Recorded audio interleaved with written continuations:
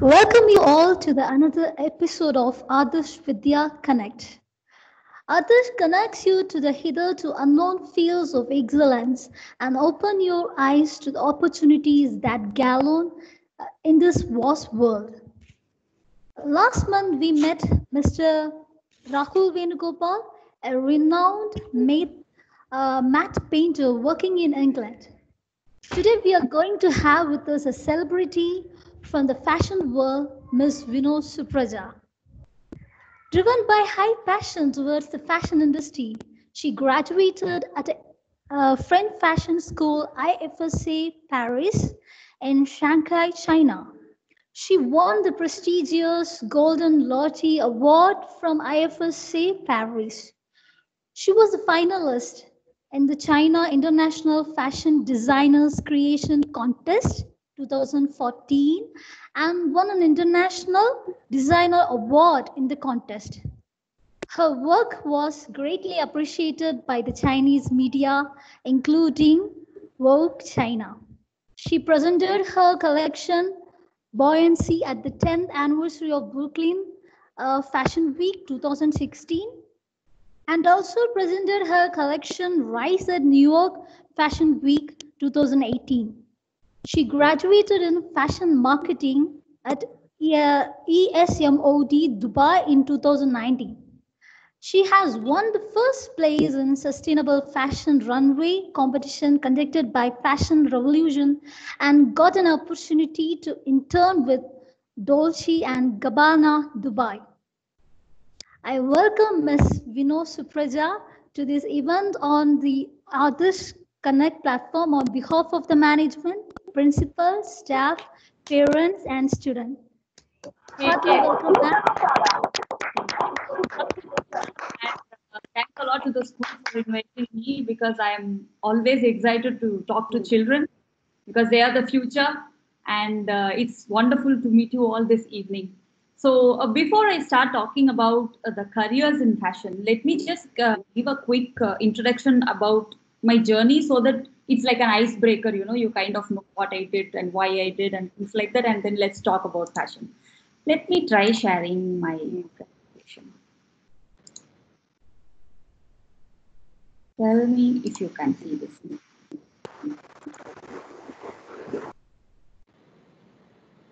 Yeah, can you see? Yep. All right, great. So I belong to a very small town called Vantavasi, which is near Kanchipuram, and I studied architecture in SRM after my 12th, and then I did a short course on animation, learning to do walkthroughs and building 3D modeling and things like that. And then I joined MSc Electronic Media in Anna University, and then I had a very strong career in radio and television for 5 years in Chennai. That is when I had to move to China. So without knowing the language, I didn't know what to do. And that is exactly how I ended up in a fashion school. Because, when I was researching for to do something, because I was super busy back home, I didn't want to just stay at home in China without knowing language also. So when I was researching, I could find only two websites. Those were in English. One was the website of a business school. The other one was the website of a fashion school. So fashion was sounding exciting, and it was IFA Paris. And so I joined fashion school in China. Then from China, where I graduated my bachelor's at the age of 35, my second bachelor degree in fashion happened. I had to move to US. That is where I started my own little, home studio, and I started doing my collections there. And from there, I had to move to UAE again, and that's where I did my post graduation in fashion marketing, which I graduated last year. And now here I am in Delhi. I have moved again, and I own a fashion brand, which is a sustainable fashion brand, which is based in UAE. So this is my life story. Okay. So when I joined fashion, I was not a fashion designer. I was an architect who has done a short course in animation and who was working in television and media. But when I joined a fashion school in China, all I knew was a fashion designer is someone who stitches garments for others, because that's what I have seen. There is a commonly where someone is an independent designer who runs a boutique, and I come across words like fashion shows and designers stars in the movies. I have seen red carpets in Filmfare Awards and things like that. But these are not only the avenues, the careers available in the fashion world, which I realized after joining a fashion school. Because back then, this I'm talking about like 10 years ago. Back then, even in India, the fashion world was not very organized enough. It was still very staggered, things happening here and there, and things were not very organized. That is exactly when I joined the fashion school. So, what are the other careers that I came across after I landed up in a fashion school in a bachelor degree of fashion design? A fashion designer who is not an entrepreneur. The fashion designer works for a brand. For example, let's take a very well known fashion brand in India. Okay, let's take this brand called Biba. We all know, right? Biba. So it's not one single person sitting in Biba office and designing all the collection all through the year, because it's a brand. So what happens is there is a chief, the CEO of the brand, but there is a team of designers who design for the brand. So you work in a team. There are hierarchies. You join as a junior designer, and then you become a senior designer, and then you become a design manager. There are several levels there. And when you are working for Biba, whatever you are designing, it has to look like it is from the brand Biba. There is this brand called Global Desi. There is this brand called And. There is this brand called Nicobar. All the garments doesn't look similar. If you see something, you can say, oh, if you see a melange kurta, you can say this is from melange, right? That means the designer cannot sit in the melange office and design like a Biba kurta. A melange kurta is supposed to be plain just with prints. And there is also this brand called W, if you have known. Those kurtas have different types of prints. So you have to understand the brand DNA. You will be working under a boss, and there is a corporate hierarchy where you will grow. You will join as a junior level designer, and then you will grow and you will shift brands. One day you will work in Biba, the next day you will work in Melange, the next day you will work in another brand. So you will shift across brands, and this is one stream of becoming a fashion designer. And then fashion merchandiser, these are the people, they do not design. Okay, there is nothing to do with design in this, but they have a keen eye on fashion. They know what is happening in the fashion world. These are the people who are a liaison between the brand and the production. For example, again, let's let's take this Biba as an example, okay, because it's an easy name.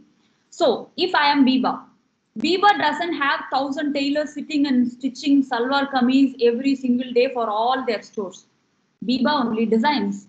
They outsource the garment stitching. There are several factories. You guys are in Coimbatore. Of course, there are so many factories stitching for several brands, right? So these merchandisers are the people who are the middlemen between the communicate, like they communicate between the brand and the production. They negotiate with the manufacturers. They find out who are the manufacturers who quote cheaper prices. They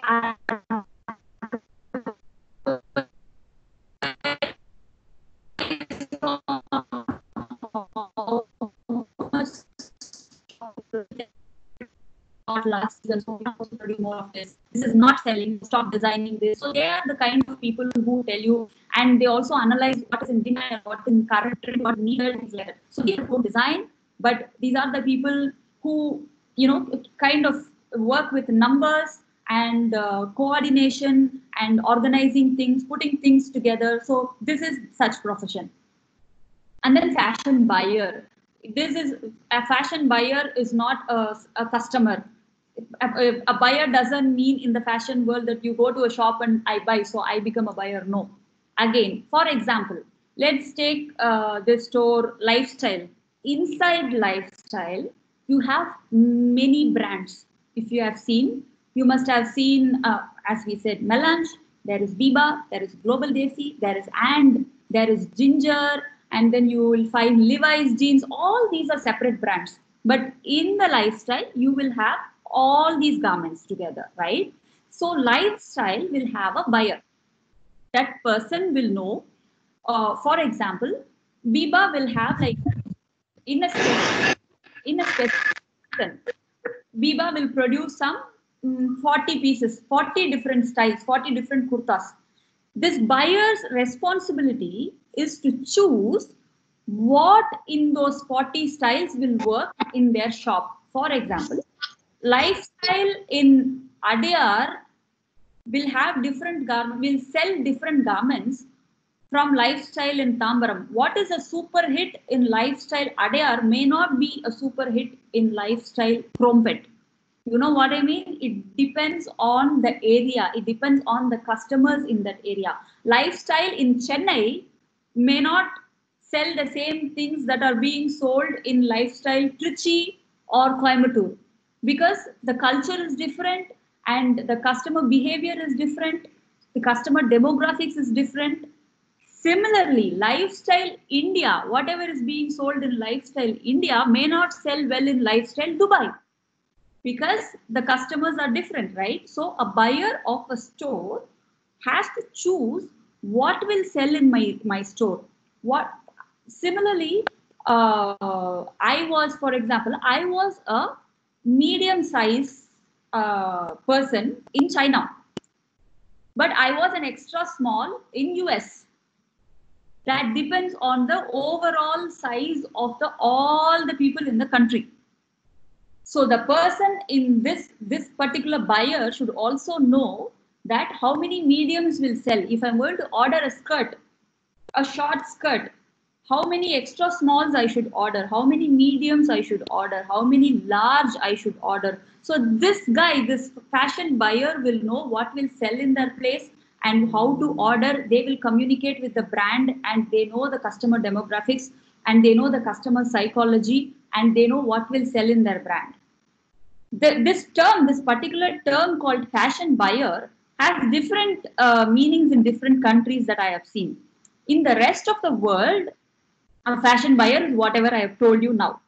Like, they sit in a departmental store. Departmental store is like a multi-brand store and then they order. If it's a huge multi-brand store, there will be many buyers. Each buyer will, manage 4 to 5 brands.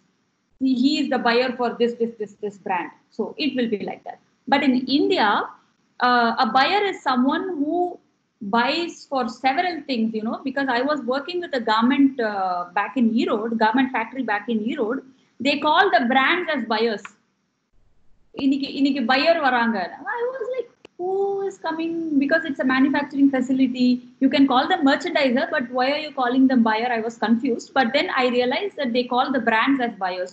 So this particular term called fashion buyer has different interpretation in India at different places. But in the rest of the world, fashion buyer is someone who sits in a multi-brand store and he decides what will sell and what will not sell in the store and then he orders only those from the brand. And fashion stylist, again, these people don't design, separate garments, but these people create looks, curate looks with different brands. A look can have shoes from a different brand, skirt from a different brand, top from a different brand, coolers from a different brand, hat from a different brand. But overall, these are the people who will create a look. These people will have a lot of interaction with different brands and they will have a good rapport with the brands because you know how it works, right? Like, for example, if I am dressing a star for a red carpet, I will buy shoes from Jimmy Choo or I will buy a dress from Sabyasachi. I'll buy a good jewelry from some diamond store and then I will have a deal with them saying we will return all this back and we will give you credits, like we will post it on social media and then we will tag you saying garment from Sabyasachi and then they will tag everyone. So these stylists are the people who will create the whole look, talk with different brands, put everything together, dress the celebrity. These are the people who decide on how the makeup should be, how the hair should be, how the eyes should be, and everything basically. These stylists are used in photo shoots, video shoots, film shoots, ad shoots, television shoots, and red carpets. Previously, during film shoots, they used to create costumes for all the characters, but these days, not they don't do it. They hire stylists who bring in different garments from different brands and make the hero or heroine or the character wear it. But this is a very, very hard working profession, because if there is a runway, you are supposed to be present from the time the celebrity is getting dressed. You are supposed to dress them, and then you are supposed to follow them. You have to have a carry an iron at the backstage, and whenever they are going in the front stage for getting pictures clicked, you have to steam them. If you have seen all these Met Gala or Oscar red carpet videos, you might have seen these heroines wearing big gowns. There are two people who are carrying their gowns at the back when they are climbing stairs, or before they stand for the picture, they will be arranging the skirt so that it falls nicely. These are the stylists and assistant stylists. So it's a lot of hard work, because there will be night events, and there will be night shoots if it's an ad shoot, and photo shoot, video shoot, and everything. You need to be present there, and you need to run around before the shoot to collect all these garments from different brands, and then you have to have a fitting with that person so that it fits them well, and things like that. Being a fashion stylist, there are few new streams of profession that are gaining momentum these days. Stylist is a profession, but from this, there is something called image consultation that's coming up these days. Like, for example, if I am suddenly becoming a CEO, I was working somewhere else in a company, and I am joining a new company as a CEO. Now I want to really have certain look. I want to have a personality to be set. You go to them and then you tell them that I want to have a very strong personality. I want to look this way, and then they will tell you what to wear, what not to wear. There is also a new thing called wardrobe consultation. You call them, they will open your wardrobe, and then they will tell you, hey, you can wear this with this with this is not working, you can give it off to someone else, this shoe will go with this. Just giving ideas of how to style yourself. And there is another one new stream that is coming up, which is called personal shopper. Let's imagine Kate Middleton, the princess of United Kingdom. If she wants to buy a night dress, she cannot go to all the shops and buy night dress, right? How will she go? She is the princess. So she has someone called a personal shopper, who is basically a stylist. This person has to know the size of the celebrity. They will run around, they will collect 4, 5, or 10 or 15 options for whatever she needs. They will bring it home, and then they will decide what looks good, and then this person has to go return it back. This is a profession these days, which is called a personal shopper. Back in Dubai, many of the sheikhs, the royal families, have a personal stylist for every single woman of the family, and then they have deals with the when a wedding comes in the royal family, and these people also have to have a note of what that princess is wearing and what the other princess is wearing, so that these people don't end up in the same garment from the same brand. So this is again a new profession that's coming up under fashion styling. Costume designer. This is where you actually create a costume for a movie or for stage plays. For example, Bahubali. Bahubali was not styling. It was not put from different brands together and then created the Rajamata's look. It was created, it was designed, it was made for that particular character. Again, costume designing is a very, very hard-working job. There will be outdoor shoots, there will be night shoots. You will have to create, you will have to work with your own set of tailors to make it. You have to interact with the set designer, with the cameraman, with the director. You have to talk to them before designing, while designing, after designing, during the shoot. You have to be present in the sets. You have to understand the character. If it is Raja Mata, she has to look in a very dignified way. The character is very, very powerful in Bahubali. If it is Devasena, she has to look in a way, very pretty way, yet a very strong character. So you need to understand the character and create garments for it. And it is a lot of hard work. designing for movies is no joke. It is a lot of hard work, and you need to know what scene they are shooting on one particular day. And so you have to be ready with everything. You can't even forget anything back home and then go to the location and then run back. You have to have a good sense of continuity because they don't shoot in the same order. One day they will shoot one thing, and then after 15 days they will shoot the same thing. You have to remember what earrings the heroine was wearing, what ring the heroine was wearing. You have to. This needs a lot of organization skills and a lot of hard work and a lot of creativity as well. Fashion communication, it's more like visual communication, like it's more to do with media. For example, working in Vogue, it's a lot to do with journalism, photography, graphic design, and branding. Like you can design logos and flyers and things like that, writing, copywriting for fashion ads, set design for fashion shoots. Whatever you are doing in visual communication, this is the fashion angle to it. And you will be designing a lot of designing and doing a lot. And fashion PR, public relations. These are the people, these are very powerful people actually.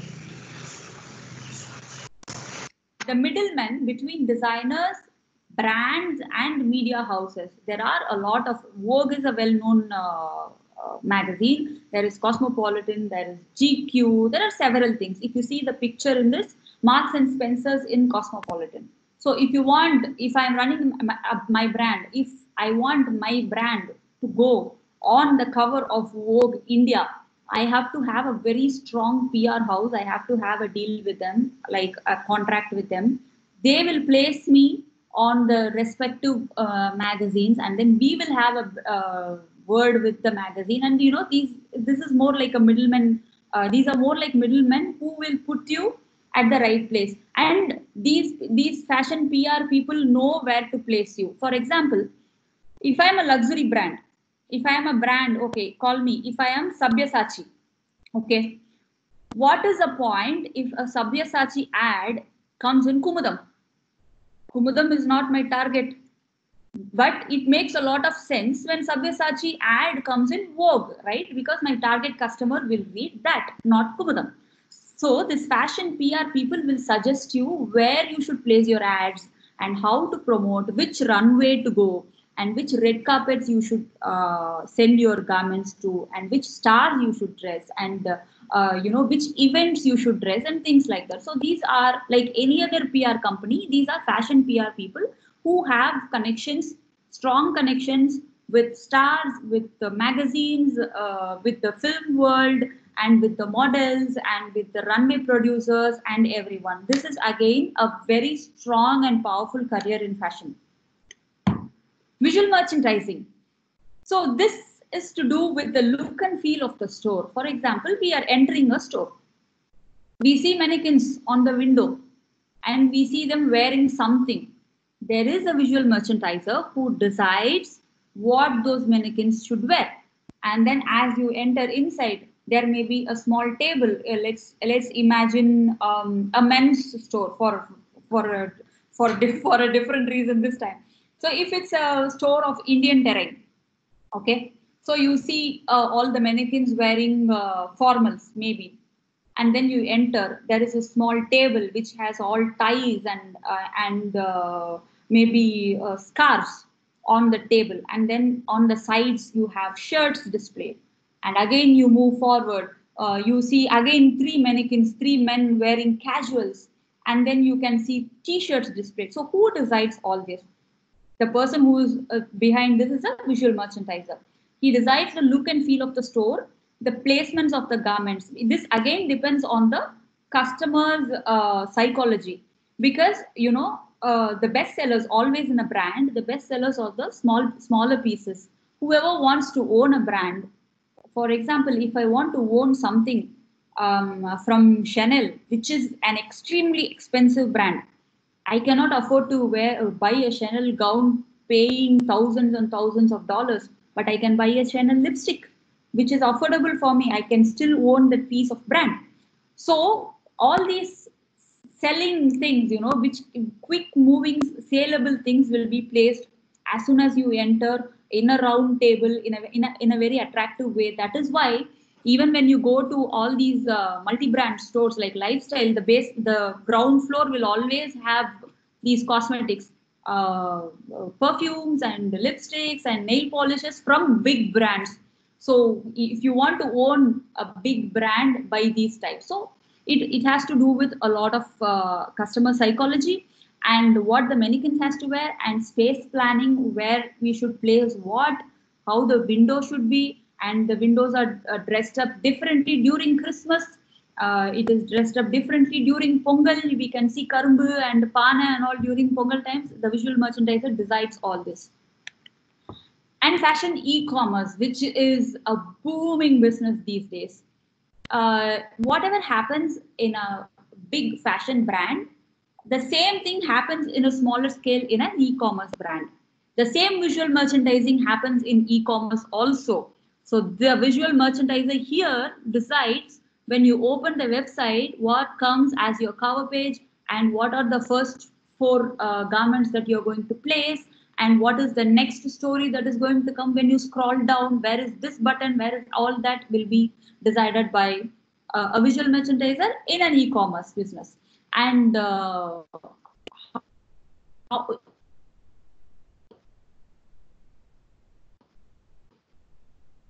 and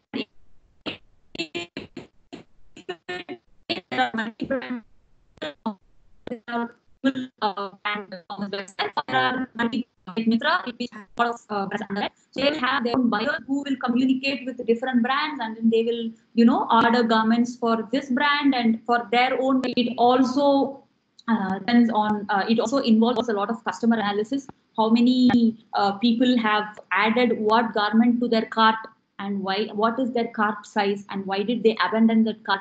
And what is best selling and why? And everything happens in a smaller scale in an e-commerce place. Fashion business management. Okay, there are people who think that they are not good at art. I can't draw well, I can't sketch, but I like fashion. What to do? So there is this option called fashion business management. I did my post graduation in this, so which involves luxury brand management, entrepreneurship, managerial positions. So if you do this MBA in luxury brand management, or MBA in fashion management, or things like that, there are several options these days. If you do this, you will go on the general manager for marketing, Dolce Gabbana India.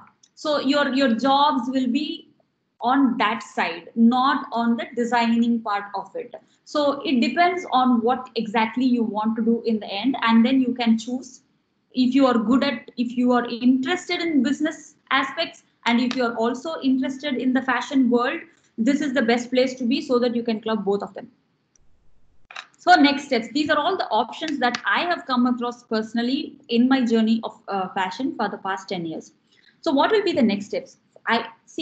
I came from a very, very small town, a town which is smaller than Coimbatore. I was just talking to a principal about this.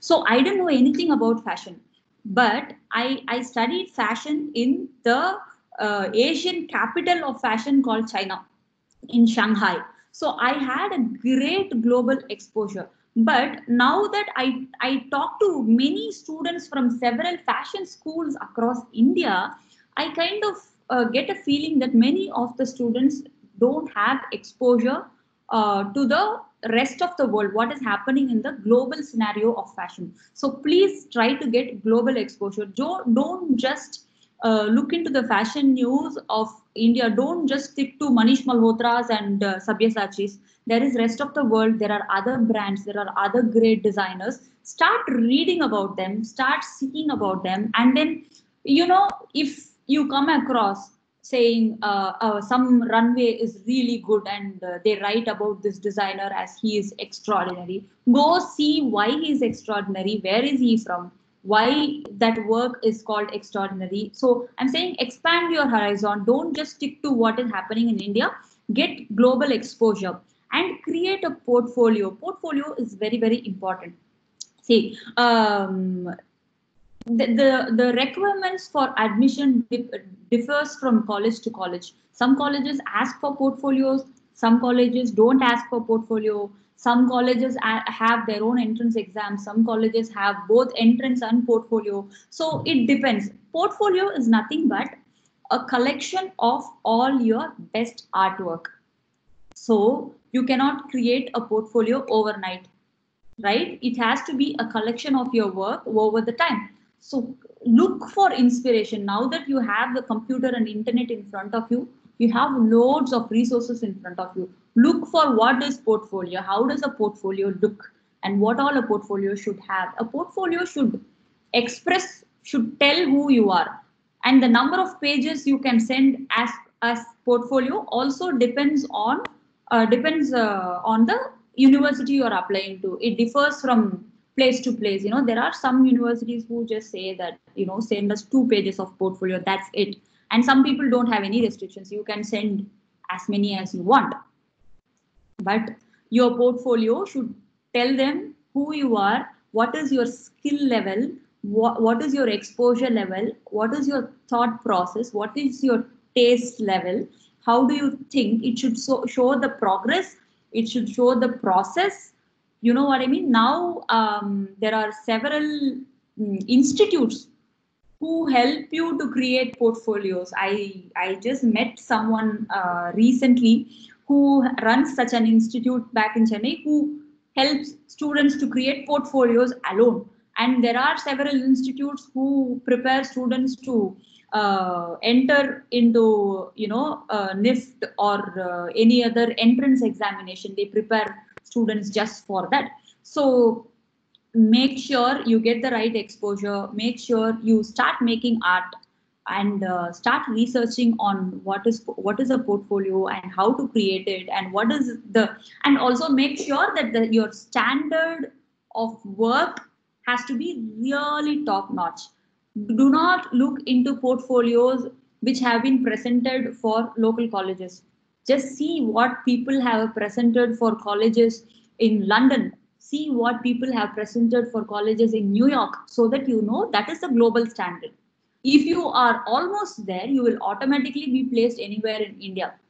And choose the right college. Please, this is very, very important. Because as I told you, I have been talking to many children these days from fashion schools, and the amount of exposure they have is really, really bad in many places. In some places they are very good. So choose the right college, see how much of industry exposure you get in your college. Because when I was in China, I came to India when I was still a student. I came to India for a 3 month holiday. I think it was after between second year to third year or something. So I came across this institute saying this is a fashion institute. We give a certification course for 3 months. You can gain a certificate in fashion designing and things like that. I was bored, so I thought, like, let me go. They are giving some certification. Maybe it will help me for my resume. I'll tell you what, it was really, really sad to see what they were teaching. Okay, so what I'm saying is there are several places around calling themselves as a fashion school. Please make sure, please go visit the place, please ask them where their students are working now, the past alumni, where they are all working, see their work, ask them what is their internship, is there any internship opportunities with great brands. And when you are aiming at something, aim high, look for the best place, do not settle for mediocre places. So please select the right college which gives a lot of opportunities, which gives a lot of exposure. It can be anywhere in the world, it can be anywhere in India. Please be brave enough to go see it, go face it, stay alone and study there. You are all the children, you are all like, now everything is on your phone, everything is accessible. It is not like before where you write only letters to your parents and you make trunk calls to your parents. So we are all closely knit wherever you are. So if you right college, go to the best college wherever it is, and be brave. Be you are all street smart. Okay, you can survive anywhere. So be open and choose the right college. Prepare for the entrance exams. as I told you, NIFT has a separate entrance exam, and there are several other colleges, like for example, Pearl Academy, they have a separate entrance exams. So do some research and find out what is the pattern of their entrance exams, and see how the students are performing there. Prepare for the entrance exams and apply. And if you are thinking that fashion is a lot of, if you want to become a fashion designer thinking that fashion is a lot of fun and I can dress up very well and go to college every single day, I can draw all the human figures and then I can have fun, I'm very sorry, no. Fashion is a lot of hard work. Not only fashion, any creative education, it's a lot of hard work. And again, why I am asking you to choose the right college is teaching art itself is an art. It's not like math. In math, if a teacher has to teach, he can teach you 1 plus 1 is 2. But in art, it is not 1 plus 1 is 2. It is getting the style of that student out. If for example, if it is an art, if you call something art, Raja Ravi Verma's painting was also art. Picasso's painting was also art. Both are best in their own ways, right? Da Vinci's artwork was also there. So a teacher who is teaching art should not try to bring his style into the student. He has to find out the style of the student and bring it out, which happens only with the right teachers. As I told you before, this is why I told you a little background about myself. I did two different art courses, one architecture in India and one fashion abroad with teachers who were all French. There was a clear difference in the way the art has been taught. That is why I'm saying please choose the right college. And fashion or any other art field is a lot of hard work. You will have to stay up for long hours. You will have to stay up throughout night if you want to become successful. Otherwise, you can just party and fool around and become a mediocre fashion designer. But if you want to excel, learn the craft, and when you are looking for college, please find out the college that that teaches you pattern making, that teaches you cutting, that teaches you sewing, that teaches you all the industry necessary things like grading, and then a software to create pattern making on the computer and everything, because there are some fashion schools who give diplomas just in 3 months, 6 months, 9 months, teaching to draw only the silhouettes, the croquis. No, that is not enough. You can always hire a tailor and ask him to do stuff, but you need to know the craft. Only then, when the tailor says, no, madam, this cannot be done, you can tell him, hello, move, I will show you how it can be done. It's the same even when you do architecture. You cannot just design random buildings and ask the structural engineer or civil engineer to work on it. You need to know whether that building is makeable, is feasible, whether it will stand or not.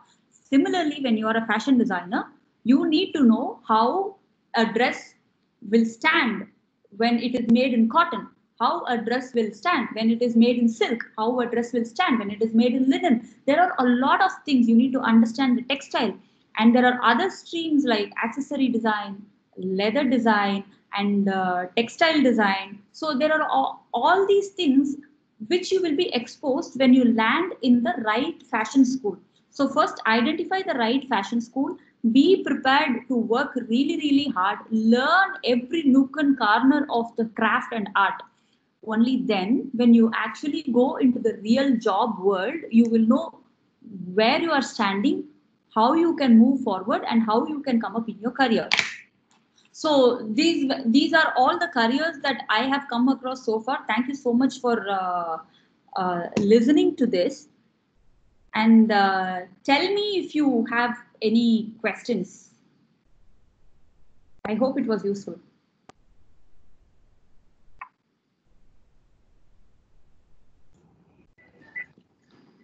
Ask me.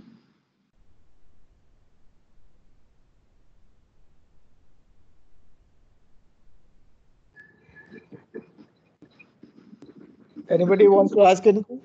Hey, if you are feeling shy to ask, you can also, I think you can also text, right, in this chat. Text me. I can also speak in Tamil, so if you can talk in Tamil also, I can answer. So whichever way, if you have any doubts, please feel free to ask.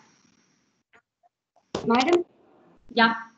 Madam, you have achieved a lot of great things in sustainable fashion since you have become a fashion designer. What is the first thing that has inspired you to undergo the sustainable fashion? Fantastic. Okay, that's my quote now. See, I started off as a fashion designer like anyone else. Okay, like I was attracted by the glitz and glamour of fashion, the runways and the movies and everything. But I had a teacher back in Dubai where I did my post graduation. He is the one who told me that fashion is the second most polluting industry on earth. That was shocking because nobody told me this before, and in the fashion world, it was not communicated much. And I read more about it, and then I really came to know that this industry is abusing land, water, atmosphere, human beings, and everything. So that is when I realized that I am doing something. I don't want to be part of an industry which is this bad. I don't want to be feeling guilty every single day by doing this. So I wanted to kind of I've always wanted to kind of mix my profession and purpose together. So this was the ideal field for me, and Hello, hello, Madam. I'm Rajan from Adarsh Vidya Kendra. Yama. I want to ask you a question. Can you differentiate the Indian fashion world with Paris? Paris Okay. is famous for fashion. Okay, I'll tell you what. Uh, Not just Paris. I will tell you India and rest of the world. There are some differences, but they are huge differences. The main difference, which I am very unhappy about, is the fashion industry in India is so interlinked with movies. If you are a well known fashion designer, you must have dressed stars, you must have done some movies. But actually in the rest of the world, fashion industry is here and movies are here. These two come together only during red carpets, during the awards, and that's it. And maybe during some weddings this designer will dress for the star or things like that. That's it. The whole culture of having a star as a showstopper itself happens only in India. The supermodels are supposed to be the showstoppers in the rest of the world, but here the stars are the showstoppers. And the minute you apply for a runway, the question they ask you is which star has walked for you. Why should a star walk for me? There are models for walking. But the fashion world and the cinema world are very much interlinked here in India. And then one more thing is, which I am very proud about, in India, we have a very long, very ancient history of textile. So we have our own textile and our own styles. But in the rest of the world, they don't have this long history of textile, dot printing or techniques, basically, or weaving or anything. So we have this rich tradition. So that makes us see. That is why when I was studying in China, all my teachers were French. The minute I told them that I am from India, they were all so excited because for them India is like a dreamland of textiles. And whatever I wear, whenever I wear a simple salwar kurta, they will be like, wow, who is this from India? Oh, it is so pretty. And because, we have our own culture, our own colors, our own history, and things like that. So that way, we are looked up by the rest of the world because of our culture, tradition, and heritage of fashion that we have.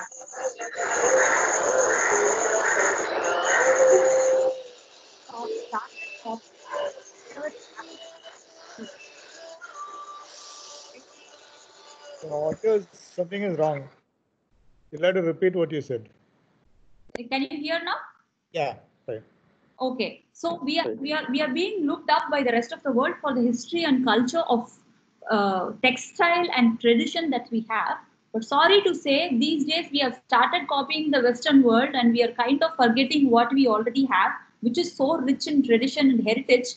And we are being looked up just for that.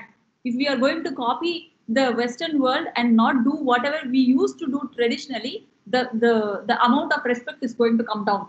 So the similarity, I mean, the difference is the major difference that I see is these two, cinema and culture.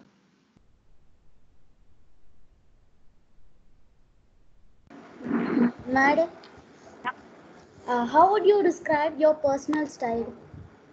Oh, interesting. Okay. All right. See, personal style comes from your personality. Okay. For example, I will tell you the all the icons in the world have their own personal style. Even fashion icons. For example, if you have not heard of this name, his name was Karl Lagerfeld. Okay, Karl Lagerfeld. Google and see. Okay, he was the head of Chanel for many years. After Madame Chanel, he was like the head of Chanel. He just passed away a couple of years ago. I think last year. Yeah, if you see, he always used to wear a high collar white shirt and a black suit. That's what he always used to wear. And if you see Gandhi, who is a great icon, he always used to wear two pieces of linen alone, which was a very, very strong political statement. If you see Ambedkar, he used to wear full suit, which was a very strong social statement. If you see M.S. Subbulakshmi, she used to wear a nice Kanjivaram pattu sari even when she went to sing in UN. And there was a color invented in her name called MS Blue. She was a fashion icon because she had a personal style. If you see Indira Gandhi, she always used to wear our local handloom heritage saris. So a personal style comes exactly from who you are, how you were grown up, what are the influences that you had in your life, and what are your values, what do you want to convey to the world by your look. You know what I mean? It is not, you cannot just say that I am going to wear only this from now on. There has to be a reason behind. You have to believe in why you are wearing it. And if you have all this, you automatically become an icon. And if you see, all the icons will have a personal style. They never copied anyone or any star to look different, to look fashionable. They just wore what they believed. They conveyed something very, very valuable to the world, and their personal style was a huge message to the world. So personal style comes from who you are, what you believe in, what your values are. Ma'am, another question. Where do you see yourself in the next 10 years? Good question, Kanna. But you know what? See, you have seen the design of my life, right? I started off in architecture, and then I have done many things, and then I have been going around different countries every 3 years. Okay, so I basically stopped planning because I decided that if I plan, God is standing up there and laughing at me, having a good laugh at my plans. So I totally stopped planning. Plan பண்ணா அது நடக்க மாட்டேங்குது. அதனால just go with the flow. Take the opportunity, whatever comes your way, grab that opportunity. If whether you know or don't know doesn't matter. If something comes your way, just grab it and then figure out how to do it. So just say yes, grab all the opportunities that are coming your way, see everything as an opportunity, and then let's see. Even I am very curious to know where I am after 10 years.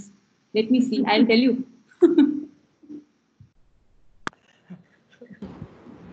Hello, good evening. I'm Comrade Jimmy from Economic.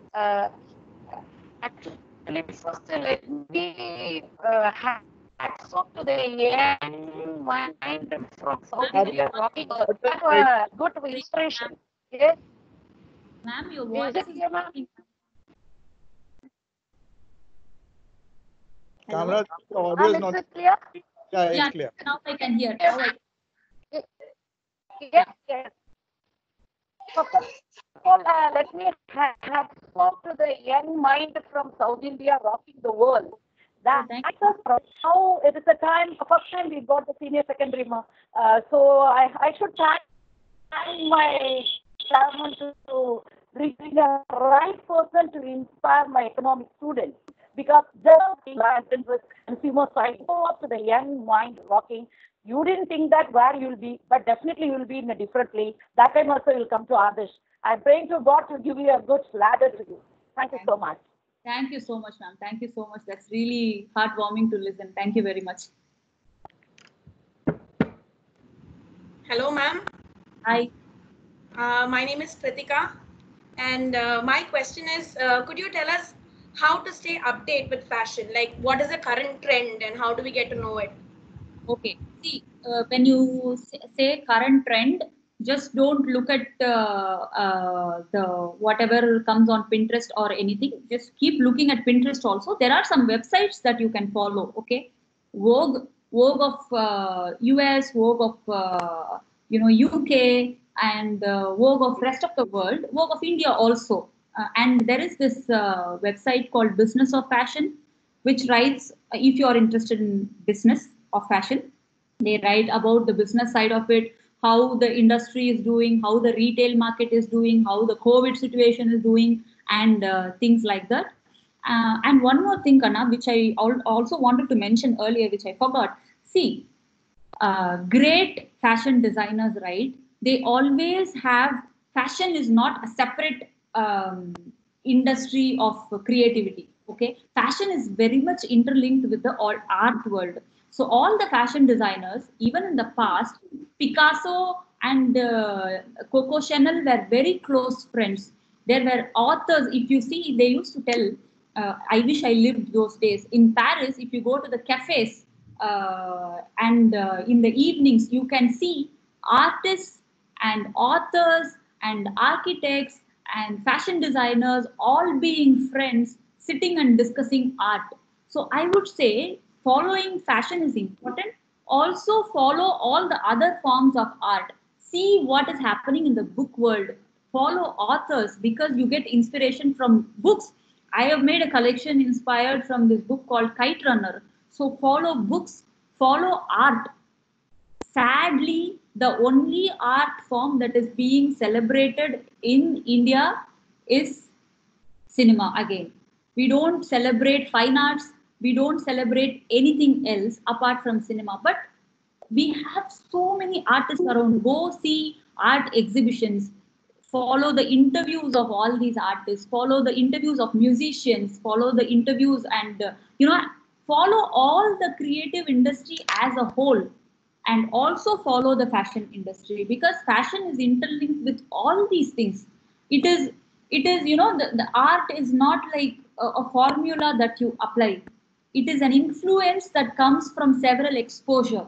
So put yourself in the art world and get exposed to all different forms of art. When you are planning a trip, when you are coming to, for example, when you are visiting Rajasthan, if you are planning a Jaipur Udaipur trip, ask them, take me to block printing. There is a block printing museum apparently in Jaipur. Do some research and ask your parents, take me there. I want to see it. There is Kutch in Gujarat, which is supposed to be, I want to visit all these places. I have never been here. That's why I'm just saying my bucket list here. So there is Kutch, which is like a craft world.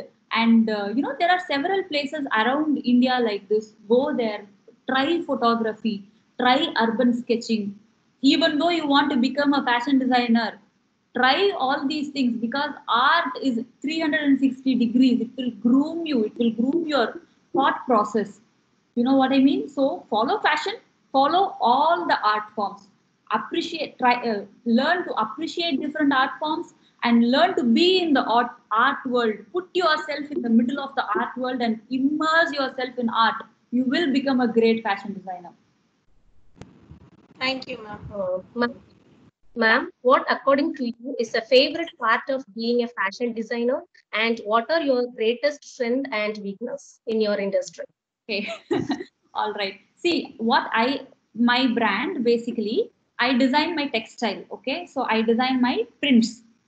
So what I do is I treat my garments as my canvas. So I take an inspiration and then I design my prints, and then the prints lead me to the garments. So my print will decide whether it will become a pant or whether it will become a shirt or whether it will become a skirt or anything. So for me, I first create my textile and then I make garments out of it. So the best part I like is choosing the inspiration and then choosing the color and then making those prints, then testing those prints on fabric and seeing how it is coming. There is a lot of back and forth in the process. So this is the part that I really love doing. And my strength, I think, is forgetting my age and being more workaholic and at home torturing everyone, saying that I need to work, getting restless if there is work. And my weakness is, I think all the entrepreneurs, if there are parents who are entrepreneurs, will know this. See, being an entrepreneur, if you have your own business, there is no boss, there is no deadline. Nobody is going to question you if you have not finished something today. You can do it tomorrow. You can launch a collection. You can not launch a collection. You can place an ad, not place an ad. There is no compulsion. You need constant self motivation to do your work every single day. You can start your work at 10 o'clock, 12 o'clock. You can close the office for one day. Who is going to question you if you are the boss, right? Having that constant self motivation is very, very important. I try to be self motivated all the time, but my weakness is sometimes there are low days for me as well, where I just try to, it's okay, let's work on Sunday, let's leave today, and so that is my weakness that I am still working on. But yeah, it is a long journey. I need to get there soon. So sweet, ma'am. Ma'am, Thank you so much. Welcome. ma'am, what are the qualifications required for a fashion designing career? For a career, see, that's what it depends on what you want to become. Okay, so if you want to become a stylist, there are styling courses, or even studying fashion design as a bachelor will help, or you can do post graduation in styling, or if you want to get into a job in magazines, or things like that, like hoarding ad creation, fashion ad creation, and things like that, you need to have your education in fashion communication major. So that is very important. And if you want to get into the corporate side of it, like becoming a general manager of marketing for so and so brand and things like that, fashion business major will help. So you have to decide where you want to work, which stream you want to choose, and then you decide on what you have to study. But I think the deciding on the major can happen in later stage, in your master's stage. Initially, if you are doing a bachelor in fashion design, you will kind of get exposed to everything, and then by the final year you will know where your strength is, and you will know where you want to go, and then you can decide on what to do as a master, and then where you want to end up in career. Thank you, Madam, ma'am. again, Ma'am, I I want have. to ask you a question. As the Thomas HOD of our school, I want to ask you a question. I You said, are yeah. very successful person in your field. What do you want to give a wonderful message to our children through your experience? See, I'll tell you what. Any industry you go, okay, you either you become a doctor, engineer, fashion designer, film director, or dancer, or anything. Just two things: work hard and have the right attitude. Even if you are a hard worker, if your attitude is not right, you are not going to flourish in life. Your attitude is Absolutely. important. Attitude meaning always be ready to learn, always understand that we don't know everything. First, convince yourself that there are still things around you which you can learn, and please be open for suggestions. Don't be arrogant. Please stay grounded and always be humble. Even if your talent is lesser, if your attitude is higher, you will still make it big. There are people whose talents are sky high, and with bad attitude, they just don't flourish. Attitude is everything, and hard work is everything. If you have just these two things, whatever you do in life, even cooking, even if you end up in your kitchen, if you have these two things right, you will be the best cook of the world.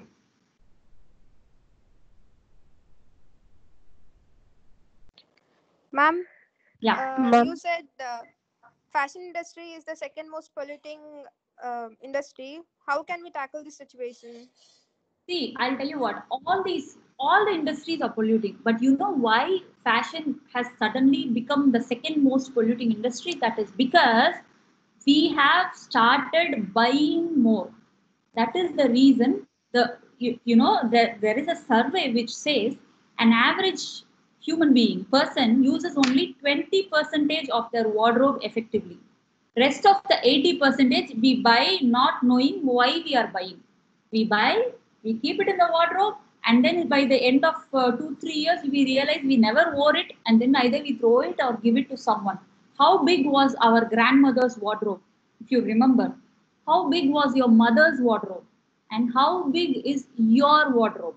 Why do we need so many clothes? And why have we come into this conclusion that repeating a garment is a sin? Who told us that repeating the same sari for another kalyanam is a sin? But we all have, you know why? Previously, only these film stars never used to repeat. Television stars, when the news readers come, they never used to repeat. But all the other normal people, we used to repeat. But now we don't repeat. You know why? Because we are able to afford. We can buy. So we are buying, happily buying. But you know what is happening? We are getting, you asked me the right question. We are getting a t-shirt for say some 200 rupees. Okay, we are getting a t-shirt on a sale in some store for 200 rupees. Everybody will have profit share in the 200 rupees, right? The store owner, the shop owner will have a profit share, and then the person, the logistics person, the person who sent it by cargo, he will have a share. The brand owner will have a profit share, and then the wholesaler will have a profit share. The garment factory owner will have a profit share. Who There are some 5 to 6 people right now, if we think, have a profit share in it, and the raw material cost is there. So in a 200 rupees t-shirt with the raw material, these many people are having a profit share. You think they are all reducing their profit to give it to you for that cheap price? How do you get it so cheap when so many people are sharing their profits? Because in a factory, there is a factory worker who is sitting and sewing day and night in Bangladesh, in Cambodia, in India, and several places. The wages of these people are so less that we are getting it cheap. So for us to get the t-shirt for such a cheap price, a garment worker is being crushed. So the whole idea is we are buying too much for no reason. We have stopped repeating garments. We are buying for, our wardrobes used to have stories. If you ask your grandmother, she will tell a story for every saree. இது தாத்தா முதல் தீபாவளிக்கு வாங்கி கொடுத்தது, இது உங்க மாமா முதல் சம்பளத்துல வாங்கி கொடுத்தது, all that. Now do we have stories? In the t-shirt, Audi's தள்ளுபடியில வாங்கினது. In the t-shirt, in the sale la vaanganadu. Why the garments are not special anymore? We don't have wardrobe stories. We just started buying because the consumption has increased so much. The pollution the industry is causing is increasing. So what I tell everyone is, please proudly repeat. It is okay to repeat. If some auntie is coming and asking you, இந்த புடவை தான் அந்த கல்யாணத்துல கட்டல, say yes. If you are being judged for wearing the same sari, again, it is not your problem. It is that auntie, she has a major problem in her mind. Right? So please repeat. Please wear what you're wearing. Buy only if it is necessary. I'm not saying don't buy anything, okay? If you're going to Banaras, if you're going to Kanjipuram, buy a Kanjipuram sari. The weaver will make some money out of it. But just don't buy something because it is available on sale. அப்படியே நடந்து போகும்போது மால்ல சேலை பார்த்துட்டு உள்ள நுழைஞ்சு buying something for no reason is what is creating this trouble to the world. Just a minute, I'll switch on the light. Yeah, getting last. So what we can do from our level is, don't buy unnecessary. Let us okay. We have seen what Gandhiji was wearing, right? Just two pieces of linen, ஒரு கட்ட செருப்பு, ஒரு கண்ணாடி, ஒரு கைத்தடி. He repeated the same thing throughout his life. Did it make him any less? Wasn't he great? Was he wearing every single day a garment which was not repeated? So garment doesn't matter. What you are inside is what matters. So please do not buy without any reason. There is a reason. If there is a special occasion, if it is a special garment, buy.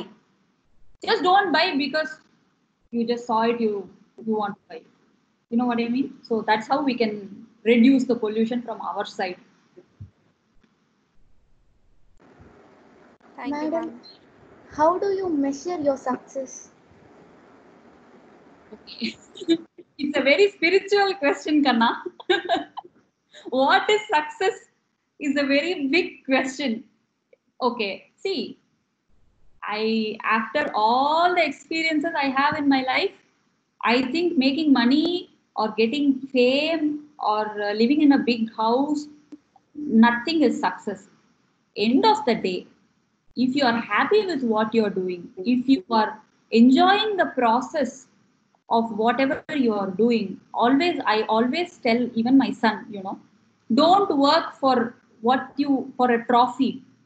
Just don't work for some trophy and then say that if I get that, I am the successful person, I need the trophy. No, every day do a work because you like that work, enjoy that work, enjoy the process, keep doing it, keep doing it, keep doing it. Whatever fame, money, award, whatever comes, these are all the byproducts. If you work hard, these things will come, but don't work for that. Keep working because you love the job, love what you're doing, enjoy what you're doing, and whatever work you're doing every single day, do it with all your heart, and everything will come. Money, fame will come, will go. So success for me is every day doing whatever I like in the right way. It has to be done. Thank you. Ma'am, I have a question. Ma'am, Yeah. what are the Every challenges? Enamma? What are the challenges faced in this field? How did you overcome as a successful woman? Okay. See, Ma'am, what are the challenges faced? got it. See, I'll tell you what. Oh, When I joined fashion, right, I had zero exposure in fashion. Okay, because I was from a small town. In a fashion, I didn't even know ABCD of fashion. And I was in Chennai in 2011. In Chennai, we didn't have big brands, we didn't have big malls. So I didn't even know the names of big brands. All I knew was Globus, Pantaloons, Lifestyle, and our local Indian brands. That's it. But when I joined fashion in China, I had my classmates who wanted to become fashion designers. So they were all had a great exposure. The first day I remember in my class, they had a discussion on the fall winter collection of Dior, and some person called John Galliano, and he was the designer of Dior, which I came to know later. And they were all discussing, saying it is nice. This piece was nice. I was like, oh my God, what have I gotten myself into? I don't understand anything. Who are these people? What are they talking about? By the end of the class, I came home and I started crying at home to my husband and my son, saying, I think I made a very wrong decision. I don't know anything. These guys are like talking so much. They all draw so well. See, I'm an architect, okay? I can also sketch. But architecture involves only straight lines in the drawing. The maximum curve you will draw is the trees in the building. But sketching fashion is different. You are supposed to draw human figures, human pose. If a human figure is wearing a silk dress, it will fall in certain way. If the same is wearing a cotton dress, it will fall in a different way. You are supposed to sketch. I didn't know all this. So the next day I decided, there is this technique called Saranagadi technique. Okay, if you don't know anything, just go fall on the feet of the teacher and tell him, sir. That is exactly what I did. I met every single teacher. I told them, sir, I don't know anything about fashion. Whatever you spoke in class yesterday, everything was sounding Greek and Latin to me. Now tell me what I should do. So every time when I ask very, very basic question, They knew that I didn't know anything. Okay, so they took their time out and then they came and helped me. So this was a major challenge. The second challenge was sewing. I have never even stitched a button in my life. My mother used to tell me so many times to learn to stitch a button on a shirt. I used to tell her, tailor kita kuduthuma, I don't want to learn. Okay, but I ended up doing it all my life. So I couldn't stitch a straight line. Again, I used to cry. I used to go to the bathroom and call my husband who is in the office and then cry. I think I made a major mistake by joining this course. I cannot stitch even a straight line. But you know, I read a book called Outlier exactly when I was going through this phase. It said there is a thumb rule, okay? Anything in this world, if you give 10,000 hours to that craft, to that art, you will become an expert. Anything on earth, even be it rocket science, if you spend 10,000 hours on it, you will become an expert. Okay, so then I thought, okay, this sounds doable.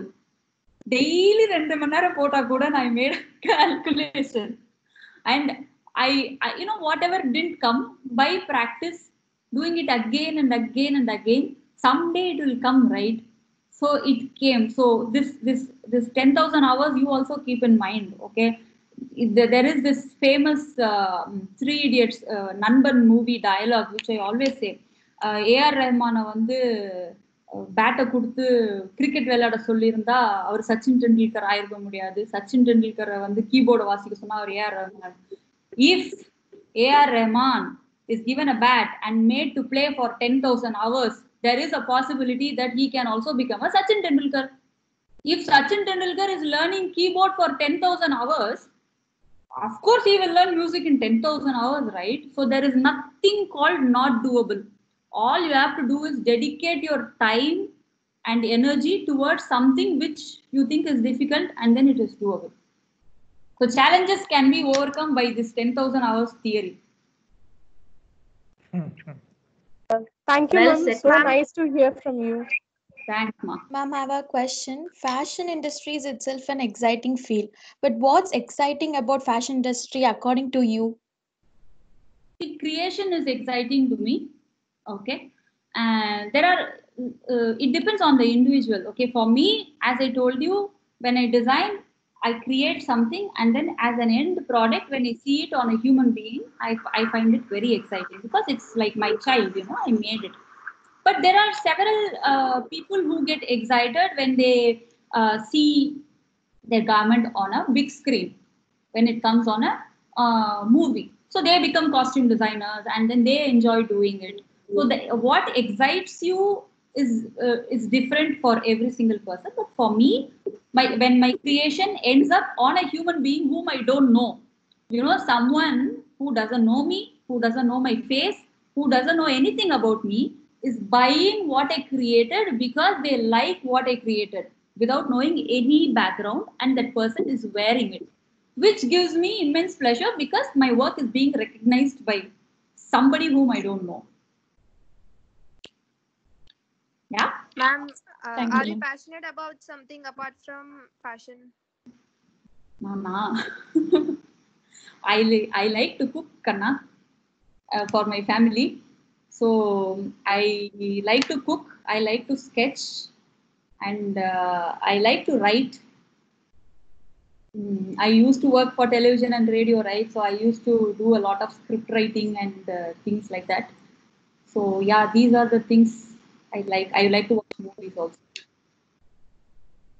Thank you, ma'am. Ma'am, what is the criteria that you take under consideration? Like when you're creating a designer outfit or something, and what makes you feel that it will become a success? The end product has to be convincing to me. And see, for example, if you're designing for someone for some occasion, how I approach it. See, being an architect, okay, I'll show you something. I have it right in front of me. Being an architect, right, I have a client interaction if I'm making something for a single person. So this was for a client who is a dancer, and she wanted a dress for a red carpet. And then the dress she is wearing has to show who she is as a person. It has to be her personality, right? So this is the I had a client interaction with that person, and then I wrote down what she likes and what is the best thing that she likes about dance and things like that. And then I designed a dress based on the 108 karnas of Shiva, but it was a Western dress.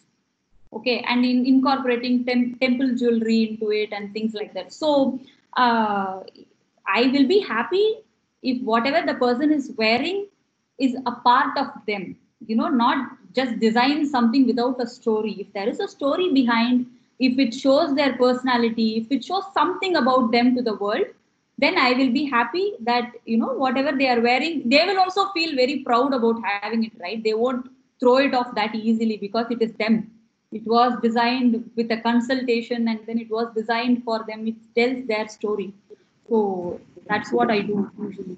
Ma'am, but that really works with a personal client. But if at all you're designing something for a brand like Biba or something else, so what are the basic things that you take into consideration? Like what is the criteria that it would meet everyone else's expectation? See, if you are designing for a brand, right, usually I'll tell you what happens. There is something called trend forecasting companies. Okay, these companies will give you the brands will buy something called a trend book. This book will have a lot of inspiration pictures, colors for the next season, what will be the trend for the next book, next season, what will be the print and everything. Okay, there will be several ideas. What happens is these brand doesn't really forecast much. They just put together several things together and say this is going to be the trend. The brands buy this trend book and then give it to the designers, saying, follow these trends and then make garments that look like our brand's DNA. Because as I told you, every brand's garments look different. You can make out whether this is this brand or Fab India. You can see a Fab India kurta and tell that this is from Fab India, right? Even without seeing the label. So that's how it is. So they all have a trend book to follow. So when you are working under a brand, that is how it works. It's not much of a place to show your own creativity. You will have set guidelines to follow. These are the colors you should follow. This is the trend book. These are the shapes you should follow. Either which give us some options. Then you give the options to your senior, and then that senior will consult with the marketing team, the merchandiser, saying, will this design work or this design work or this design work? Okay, pick these two will work, but maybe the sleeve of this can go off. Let's make the sleeveless. So that is how it works. It works more like a product design than like a fashion design. They see it as a product, what sells, what doesn't sell, what to make. There are set guidelines when you're working in a brand. So you cannot really say that I am satisfied with design, this is going to work. No, there are several levels of approvals that will go on. In the end, the top designer guy will slash the whole thing and saying "Yedume nallala, make everything new," and then the design team will again break the head. And if your boss is like Steve Jobs, in the end he will trash everything and say "Modalla irundhu code podunga." So that is how it is. If you're working under a brand, the story is very different. It is more like a product design category, and it's not what you feel. It's what the whole organization feels in terms of business in the end. Ma'am, actually, okay, fine, if you've already you've created a garment and it's out in the market right now, and at one point of time you find out that maybe your predictions, after a lot of collaborative work, your predictions had gone wrong. Have you ever met any situation like that? Have you? Happens many times, because it's like making movies only. We think we have created masterpiece. When it hits the screen, rendavathu nale the movie will go off from all the screens, right? It happens, Kana, because we cannot really, we can analyze with numbers and say we have sold these many, so this will work. All that happens back end, okay? But still, whether a collection is a hit or miss is purely, I don't want to call it luck, but I don't know how else to call it also. It depends. all your calculations may go wrong in one collection. And some collection, I mean, last collection I made a orange color palazzo pant, okay, which was an afterthought because we had some extra fabric. I thought I didn't like the print. So I said, okay, please pants pannidunga. That was a super hit. It was sold out first. I was like, seriously, why did you guys like this one so much and buy all these? So it happens. You can't really judge what will, you can only predict to a certain level, but it's hit or miss, it's not in your hands. Thank you so much, ma'am, for your wonderful presentation. It is really motivating. Your experience and achievement have enthralled us. It is our privilege to have you as a guest today because time is getting like, so we are going to wind up this section. Now I welcome our chairman, Sir Dr. Gopal Surendran, to share his thought. Calling her was an experience because after having known her for so long, because I'll tell you how I know her. Her brother and I are classmates. And that is how I know her. I've gone to their place. Now, all of you are hearing about Vandavasi. I think the history teachers will know the place, the old battle of Vandi Wash. So it's a nice place, actually. So, I've known her right from she was a little girl. And I've seen her grow. But her brother and I were very close to each other. Unfortunately, a few years ago, he passed away. But still, we kept in touch over the years, and I watched. And even the smallest thing, when I used to tell her and all that, it kept us going. And when Binu asked me, let's try fashion technology, the first person who came to my mind was Binu. I said, I know the right person for this. And she proved it without any, without. Yeah. So it is a privilege having you here. It's a wonderful privilege having you here. I look forward to having you for some more sessions some other time. I know you will do it for us. Oh, yeah, absolutely. Love it. Anyway, it is wonderful having you here. And on behalf of everyone, let me thank you. Not on my behalf, don't worry. Hey, and students, if you have any doubts or if you want to get in touch, ask me something or some kind of guidance. You know my name at Vino Supraja is my Instagram handle. Follow me there, text me there.